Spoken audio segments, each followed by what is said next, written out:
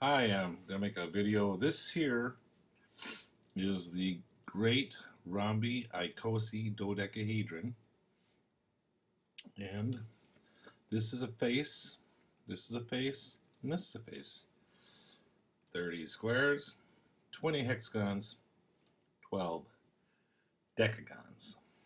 I have put rhombus or rhombi, breaking down each face into rhombi.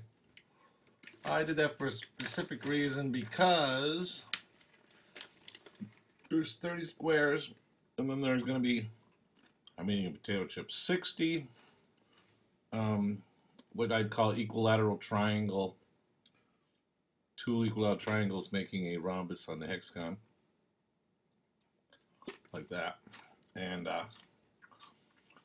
so what I say, 60 plus 30, that's 90. And there's 10 here times 12, 120, so it's 210 faces. Okay, so I gotta find something here. Let me pause. Hi, I wanted to get something prepared. So if you count all the rhombic faces, though some are on the same plane, there are 210 faces. So if we go to the Pascal's triangle, we go to the 15th row here, you'll see the third number from the left, also the third number from the right. It's 105. Twice that is 210. Okay, so what I'm getting at is this is a zonahedra that's composed of this edge length. Actually, I should take that out of there. I just want to show that that was two E modules in the relationship of the height of the overall blue length. So I'm going to take out this part here and take this out too, because I just want to show the three lengths here that I'm going to be using. So now the blue length is a little more than what is the corner of a E module.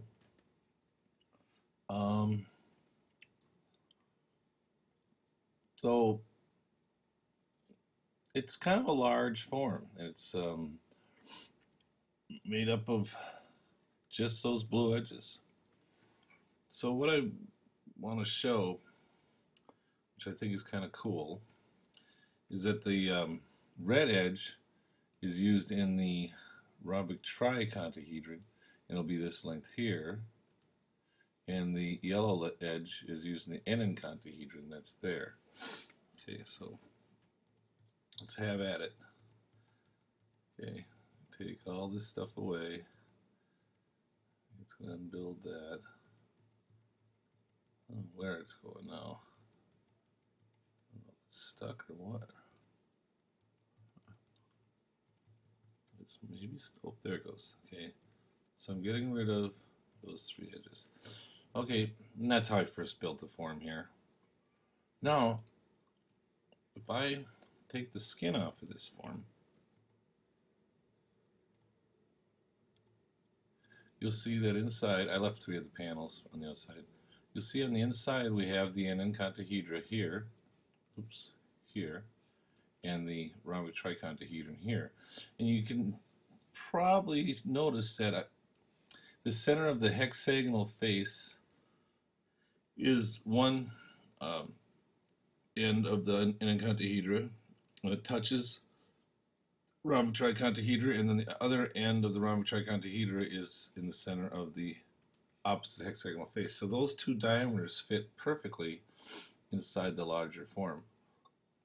That's primarily what I wanted to show you. Real quickly, we'll get back to that Pascal's triangle. Remember now, there's 10 different directions for the enneacontahedra, or maybe I never said that before.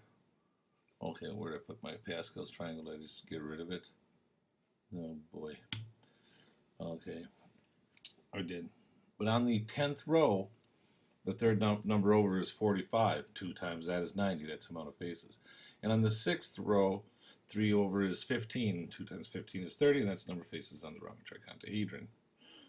So I think this is a kind of a fascinating combination of these three zonahedra, and these three lengths are what are utilized in the rhombic tricontahedron and the E modules. Okay, that's it. Thanks.